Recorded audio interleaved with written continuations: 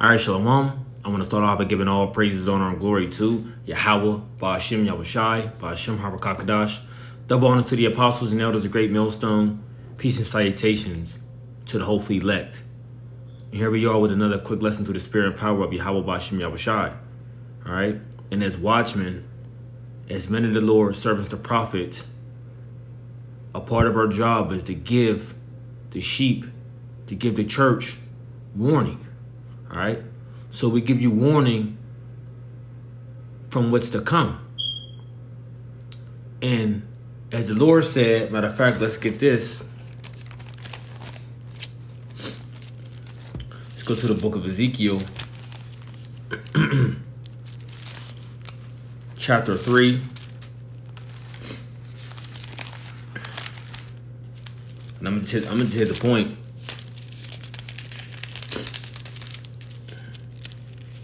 The book of Ezekiel, chapter 3, verse 17, it says, Son of man, I have made thee a watchman unto the house of Israel. Therefore hear the word at my mouth and give them warning from me. And see, that's what we are doing. We are giving you warning. And a part of giving warning, we have to make you be aware of the false prophets that's out here as well. Which a lot of them are Hebrew Israelites. They are. They are of our own people. But does that mean that they are telling you the truth? Does that mean that they are warning you? Just because someone says that they are Hebrew Israelites doesn't mean they're trying to guide you in the right direction. Whether it's out of ignorance or whether it's because they were bought and paid for. Now you see where this lesson is going. This is from, I believe he's the second in command, if I'm not mistaken. But if you know anything about the ISUPK group, this I believe he's the second in command. He goes by the name of Tazaryak. All right. Now this is what he just posted. And this is on his Facebook. All right. And ISUPK is another one of the groups that likes to downplay the mark of the beast, which is the RFID chip. All right, along with another known group who goes by the name of IUIC. And a few others, you know. You got other different groups talking about the mark of the beast is spiritual, right? The mark of the beast is white women. The mark of the beast is sin. See, these are some of the things that these groups are saying, right? But now in this case, as you can see, you know, on his post, he mentioned, so the vax is the mark of the beast. I thought the microchip was. Now, we know who he's trying to come at because we here at the Church of Great Millstone, we teach that the RFID chip is the mark of the beast, which you can clearly see it if you have eyes to see. Now I want to go to the book of Isaiah, chapter 56, verse 10. And it says, His watchmen are blind. They are all ignorant. They are all dumb dogs. They cannot bark, sleeping, lying down, loving to slumber. So a lot of these guys, these groups, these men, they call themselves prophets, men of the Lord, you know, watchmen for Israel, right? But are they truly watching out for you, Israel? Because a true watchman, and they see the things that's about to come upon the city, right? If you're on a watchtower and you see from a distance that, you know, you see and you hear the rumblings of the ground shaking. You see from a distance that an army is approaching. What do? You sound off an alarm, a warning alarm, a war alarm. So everyone can get ready for battle. So they can what? Or so you can what? So you can defend the city and even, you know, get a point to go out there and meet that army in the field. So you prepare yourself, all right? In a nutshell, you prepare yourself, all right? Well, these other groups, and mainly the ones that I have mentioned, they are not preparing you of what's to come. Okay, see, we report on everything that's taking place, right? Everything is reported because we are the true watchmen. We are the true news forecasters. Okay, and as we see things happening across the world, we link it and line it up with prophecy. All right, we're being circumspect, and we're keeping things in reality. All right, or we deal with reality. Okay, and we keep these things that we see happening, in our minds and say, okay, this is what they're going to try. This is what they're going to want to pull. They're going to do this for that, because all this is coming down the line. And I'm gonna get to the point dealing with this Maxine, right? The Maxine is an introduction. It's a prelude to what Esau wants to push on society, right? That's all the Maxine is, not all saying that, but I'm talking about for the prelude, to set up the system of the infrastructure, leading to the mark of the beast system. Okay? Now we know the Maxine is dangerous for your body, See, when you put this Maxine in your body, these are different, different chemicals, that aren't supposed to be in your body. So yes, we do tell our people, don't get it. It could be linked to this or it could be linked to that. We don't know what the hell is in that.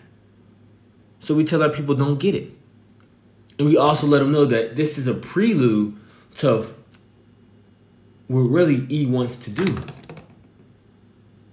All right? So we at the Church of Great Millstone, we never said that Maxine was the mark of the beast. You know what we teach. See, this is something that if a person is not paying attention and they being a zombie, like Apostle Tahor always say, then they fall for this BS that you're talking about. Because for you to say, y'all gonna have to make your minds up on this. No. You know what we teach.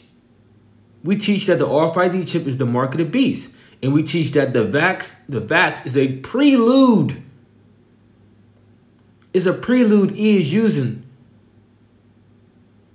to usher in this whole mark of the beast system. You see, we know that he does things in gradualism. He does things in steps, right? He don't just throw it on you all at once, but he does it in steps. All right. So as you see, I guess as a person made a comment, they said, that's a good question, Ak, and a stupid one at that. You see, while you people are playing games, this thing is about to get very serious, and the time for playing games is about to be over. Okay? So, get a few more. I'm going to get 2 more scriptures. I'm going to wrap it up, Because everyone wants to downplay the seriousness of the mark of the beast, man. Oh, we don't know what it is, right? It's this and it's that. All right. The time for playing games is about to be over. It's the book of Revelation 14, verse 9, and it reads, and the third angel followed them, saying with a loud voice, if any man worship the beast and his image, and receive his mark in his forehead or in his hand, the same shall drink of the wine of the wrath of the Most High, which is poured out without mixture into the cup of his indignation, and he shall be tormented with fire and brimstone in the presence of the holy angels and in the presence of the Lamb. Okay? So knowing that this is a judgment for taking the mark of the beast,